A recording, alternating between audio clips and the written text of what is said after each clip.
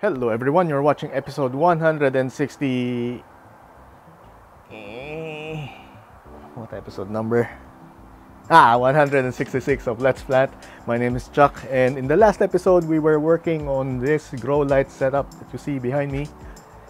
I have this inside my garage, and as you can see, I have a tiny selection of plants under the lights, and from memory I think I set it to around 10,000 lux. The idea is to give it something above the amount of lux that you would get on an overcast day, but at the same time much less than direct sunlight. And my timer is set to run at 8 a.m. till 6 p.m. That's about 10 hours of sunlight or 10 hours of light. The goal is to give it slightly more light than in winter, and an average winter day here would be overcast, rainy, some days with clear skies, so that would be, your regular sunlight. But again, there are lots of overcast days, which is why I think a constant of 10,000 is more or less enough. The other part to this experiment is to see how these plants would react. One of the things that I want to find out in this experiment is to see if giving it a constant supply of 10,000 lux would be enough to tide it over during winter. And as you can see, I have an array of tiny plants, not necessarily mature, but nowhere near pop size. So I would say they are established, forming clumps. And I think some of them are even mature enough to be able to start pushing out additional offsets and even flowers. We'll see. But I think that's my first experiment done. They have been here for 2 weeks now. It's hard to visually see the differences. So I've been taking lots of photos, one every single day, just to be able to compare before and after. It would be a lot easier if we do that on my computer, so we'll do that later on. But right now I want to move on to the next phase of this experiment. What I want to do now is to give them a bit more light and to simulate spring or autumn type conditions. That would force them to actively grow, and I'm hoping that this would give me a lot more insight into growing my seedlings under grow lights. So before we start stimulating the plants, I'm going to give them a soak now. Bit of water, because I haven't watered them for a few weeks now, and being undercover, they haven't had access to the rain. So before we ramp up our light levels, we need to give them a drink. Oh, I'm slipping away. So don't let... Now, before I start watering them, I would like to groom them a bit by removing some of the dried dead leaves underneath, and there are even some mushrooms growing. So yeah, we just need to clean things up and we could start the next phase of the experiment.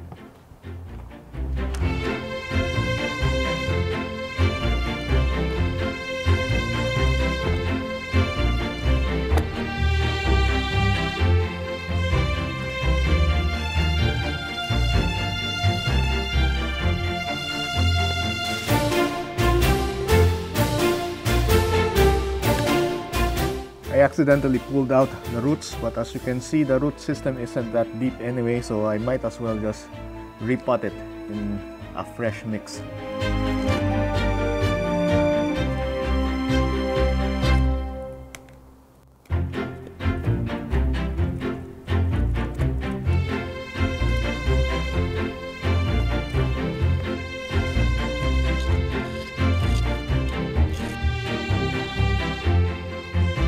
All clean and potted up, it's time for their bath.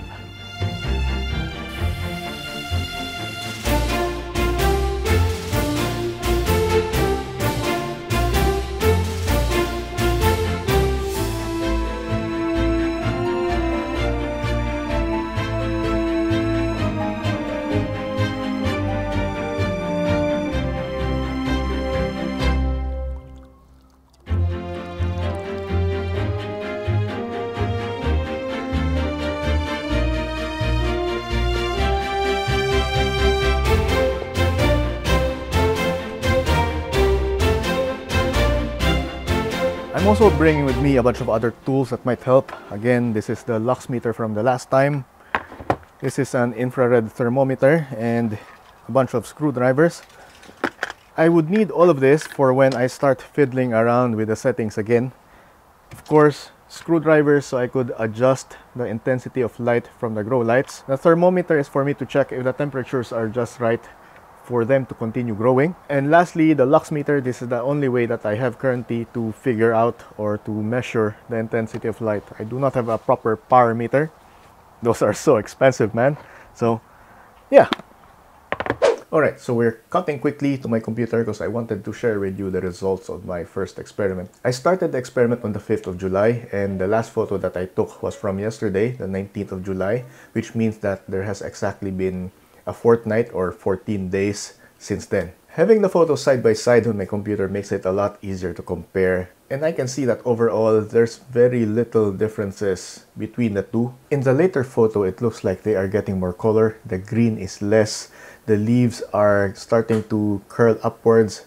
This means that they are getting more light than before. It seems like their activity hasn't massively increased yet. I was hoping that they would be more actively growing, but I guess I haven't been controlling the temperature as much yet. But I imagine that if I increase length of day rather than just increasing the intensity of light, this would make it feel a lot more like springtime, and maybe I would see increased growth by then. I don't really know for sure, so I guess it is what it is, but the key takeaway here for me is that I am able to manipulate their growing period by having them indoors in grow lights. I just have to wait for a proper tent so I can properly control and maintain the temperature. Yeah. And as for the plants themselves, I'm going to leave them inside this plastic tub because they are still wet and they might drip. And since I only have unsealed, untreated wood right now, they might get rotten. So what I'll do is just to spread this apart, just to provide a base. And I'll place this like so, and hopefully arrange them in such a way that there's an equal coverage or at least equal amount of light provided per plant. So I'm going to arrange them in a 2x3 setup. Like so, and let's see what sort of readings we would get.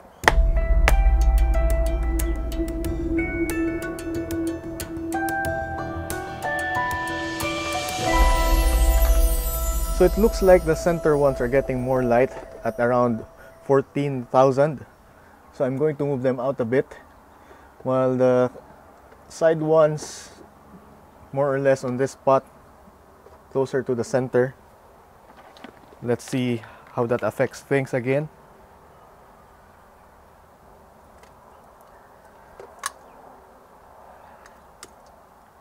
So this one we just have around 13,000, just above 13,000, under 13,000, under 13, above 13, above 13. Maybe I move this further again, and let's see, just under 13 or around 13. I think this setup is good enough. So the goal there was to have minimal variance between the positions, and I think that is acceptable, less than 100 in range. And the next step is to decide how much light I'll be giving them. I think a good starting point for spring-like conditions would be to have a constant supply of 20,000 lux and maybe increase the length of the day from 10 hours to 12 hours. So maybe 7 a.m. to 7 p.m. Let's get to work.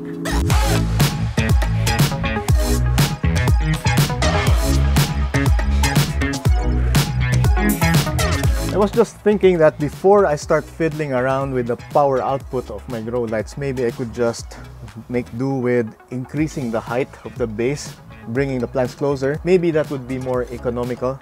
So let's see if we could achieve 20,000 lux this way. Right now it's at 19,000 lux. Pretty close. Just a bit more and maybe we're golden. So let me look for another riser, another spacer, and see how we go with that.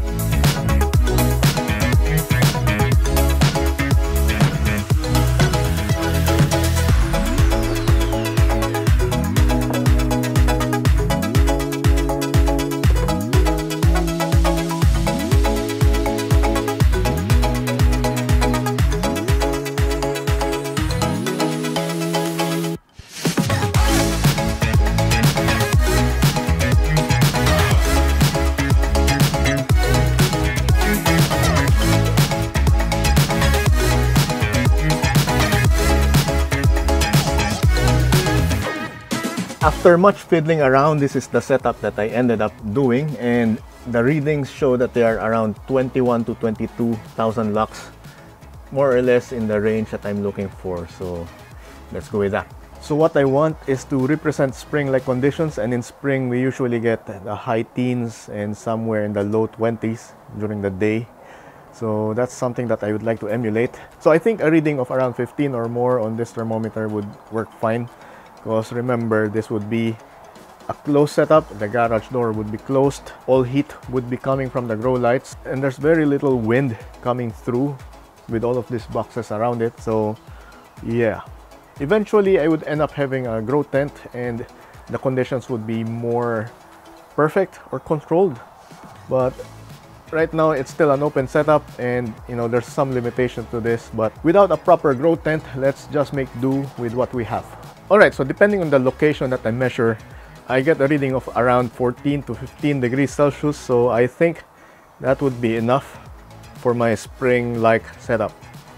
So I'm going to run this setup for a few more weeks, maybe even a month, and see how the plants react, and after that I'll be finally moving on to my seedlings. So this will be exciting. Apart from playing around with my grow lights, I've also been working on bits and pieces in the garden, and speaking of bits and pieces, as you can see, I have started working on my winter propagations. Actually, I took these chops just yesterday. Most of them are from yesterday, for the past few days. And majority of the cuttings that you see here are aeonium. So these are aeonium short black, aeonium, I think this was emerald carpet, more short black, aeonium smithii, short black, some Graptopetalum paraguayense, more paraguayense, this is Sedum aurora, Robrotinctum aurora, and an assortment of other sedums and Graptopetalums in here.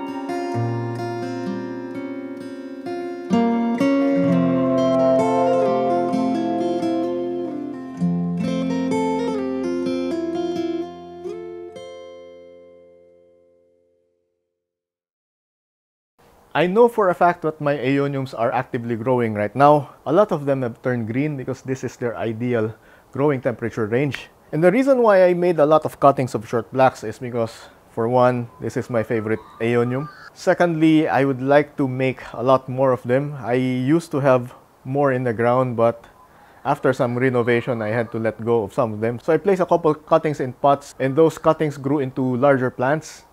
And now they have started to bloom. Let me just show you some of them. And here they are. As you can see, one of them have already bloomed. The other one is just about to start elongating. So as you can see, I've already chopped out all of the offsets. I didn't have to do that. I could just leave them on and they would be perfectly happy here, but I would like to start working on my clamps sooner rather than later. So we've got all of these empty spots here. Now, I know what you're thinking. Aeoniums are monocarpic. This will die off. But the thing is, it is the flowering head that dies. This part at the bottom might still live on for several more months, if not a year. It would be dry from here to here. It will slowly shrivel down. Since I have already removed all of the other offsets from the bottom, this means that the only leaves left are from the flowering head itself. And this is the only way for them to create food for the rest of the plant. I could chop off the flowers if I want to, but you know, I enjoy seeing aeonium flowers. They are so cheerful, so dense, and you don't tend to see them all of the time. Because again, they are monocarpic and they only do this once in their lifetime. You could say it's a once in a lifetime type of thing. So having said that, the goal here is to have more offsets grow along the stem, probably around some of the cut and even on the main stalk. The leaves that are still left here would be sustaining the entire plant until it dries out. So hopefully before it does, more offsets would come. And once those come out, I'll be gathering those and I'll be separating them into their own pots or clumps. It's basically something for next year's landscape. Now, the reason why I took all of those cuttings is because I want to transform this area into an aeonium garden. Right now, we have a bunch of echeverias, senecios, graptosedums, graptopetalums, and all sorts of things here. This spot is basically a haven for bushy and clumping types of plants. The solitary plants do all right here, but compared to the thicker types, I think the thick ones do well. And in case you're wondering, the reason has to do with the sunlight that it's getting. My back is facing the east and I am facing west. So as you can see, it gets sunlight from midday all the way until the sun goes down. Directly across my planned aeonium area is this area around the fence where I have most of my solitary plants, my echeverias, my Gibusora hybrids. It's just that I find that my echeverias tend to like it better there. They do get sunlight from morning all the way till afternoon, although in the late afternoon the sun gets blocked by the fence and the neighbor's house. So I wouldn't say the whole day. But in any case, from my years of playing around with positions, they love that area. In that area, they turn really stressed, and if I do not get on top of any infestations, they die. So compared to that area just now, I find that my aeoniums do a lot better in this sort of areas where they are receiving a lot of sunlight. They look best during spring and autumn.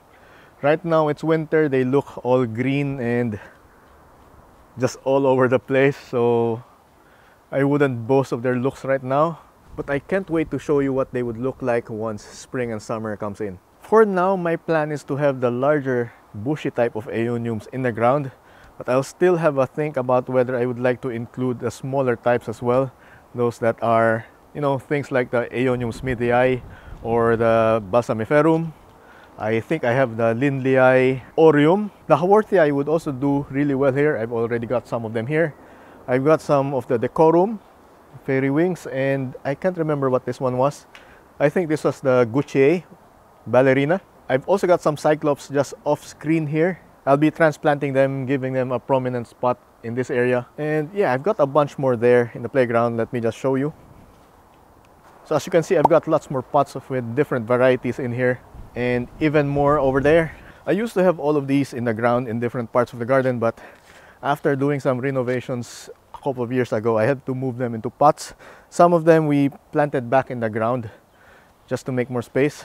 And to think that that used to be just one cutting that I stuck in the ground. Now it's this entire bush. It's even taller than my kids. So with that said, that's going to be my project over the next few weeks or even months. all the way until spring. There's a lot of tidying up that has to happen here, and I don't know, a lot of this would be going to the bin because I don't think I'll be able to sell all of them right away. Apart from that, I'm so happy to report that the sempervivums are doing really well in the Philippines, and hopefully within the next few weeks or months they start spreading out just in time for spring, because once summer hits they are going to be dormant and they would not be able to further establish themselves. Hopefully the echeveria would recover from all of their winter related damage and they would fill up the area again, fill up the canopy, and protect the sempervivums during summer. I'm half expecting this to be a mealybug fest, so we'll see how much control I'll be able to maintain during the entire process. Apart from that, I would very much like to continue working on my aeonium propagation, so I'll go gather the plants and let's get offsets. So what I'll do is to take some cuttings off of these plants, leaving a bunch of leafy parts on, just so the main plant still thrives. I think I'll get a fair amount of them, maybe half or a third, because there's a lot of them to go through. This clump is so thick. I don't want to make everything so bare, but I'll take a good number from the middle, because that's where the most vigorous parts are usually located, and maybe some off of the sides. Alright, I think I'm happy with that amount, and I'll put this back where it came from. I'm going to do the same for the rest of these plants and I'll be back. So I've ended up chopping a lot more heads from my other aeoniums, and as you can see there's a lot of them to go around. So I might be moving them into small planters or small pots. I'm going to leave them isolated for now, maybe for a few weeks until they start growing roots. And the main reason is that, like sempervivums, aeoniums are mealy magnets as well. Fortunately for me, aeoniums are more resilient to the damage done by mealy, so they do not tend to die as easily as the echeveria. But with that in mind, I'm going to keep them away from my echeveria plants, because those ones, they tend to be more susceptible to mealy related diseases. So I'm going to place this under the eaves, because it's going to rain really soon. As you can see, it's getting pretty dark out here. Let's go somewhere protected. So here we are under cover, under relative protection, under the eaves. And I've got a tray of the cuttings that I just took just now. I've prepared another tray, because what I'll be doing next is to place them under, or rather place them upside down, exposing the cut surface. This is just a personal preference, because I want the cut surface to be more exposed to the open air, and hopefully that would speed up the callusing process, because as you know, the cuts or the wounds on the plant is one of the ways that they can get into the plant. So if you water them now, the water would allow these microbes to go where they want to go, and that is inside the plant. So if I give them a week or more, depending on how soon they start growing roots, but basically I'm just going to keep them here where it is dry and away from the rest of the garden, because there might be some fungal infestation happening. I don't know, but yeah, I'll be keeping them in this protected spot away from the rain. Hopefully in a couple of weeks, or in just a week, since it's their growing season, they would start growing roots, and I'll be able to use them in some of my landscapes, in my aeonium based landscapes. As for the landscape itself, I'm not sure what other plants I'll be placing in there. All I know is I want an aeonium dedicated area. But part of me wants to play with some senecio and even some of the kalanchoes. I'm just not sure I have enough of them, or enough of the types that I want to play with. If I don't have any, then I'll just go with some of the graptos to add more color into the landscapes. So let me just finish this and I'll be back. Now, speaking of the next steps of the propagation, unlike the aeoniums, the sedums, the graptos, and stuff in between that you see here, they do not have the same growing temperature range as the aeoniums. The aeoniums tend to like it cooler but they tend to be somewhere in the middle, somewhere in between. I would imagine that if I would quantify the temperature range, it would be somewhere between 15 to 25. That would be the bit where they are most active. So unfortunately, that means for me right now in winter they would not grow as much. In fact, I think they would not start growing roots until much later towards the end of winter. However, we are over the halfway mark of winter and we have just about a month left, and August would be the final month of winter, which means that it's not too long before the temperatures start rising again and the days get longer. In fact, our sunset now is happening at maybe 5:30, close to 6, where just last month or even last week our sunsets happened at 5. So yeah, we are definitely feeling it. We are over the solstice already. But yeah, as I was saying, these things, they tend to grow at a higher temperature range, so I would not expect them to grow roots anytime soon, and I'll be keeping them under cover until then. As for the aeoniums, as soon as I see them growing roots, I might move them to the ground or in pots depending on whether the aeonium area is ready or not yet. As for planting, as you can see, aeoniums have thick stems, so it would not be advisable to just plant them directly unless your soil is pretty dry. In my case, winter is pretty wet here in Australia, in Melbourne. So I'm going to just be on the safe side and let this callus completely, maybe at least a week or at least until they start growing roots. That way I am pretty sure that they are ready for planting. There are more plants that I would like to chop today, but unfortunately the skies are getting so dark now and we are expecting some showers or rain tonight all the way until tomorrow, and even maybe a few more days later in the week. And speaking of rains, as I have noted in my community post on YouTube and on my announcement on Facebook, it has been raining a lot here, and between that and some stuff going on at work, the episodes right now are going to come out really slow, maybe once every 2 weeks on average, because there's just lots of things for me to work on at the moment. But rest assured, in the near future I'll be having a lot more free time to work on my hobbies, and hopefully that means a lot more videos for you guys. Yeah, it's starting to shower now. I think I have to move my camera undercover.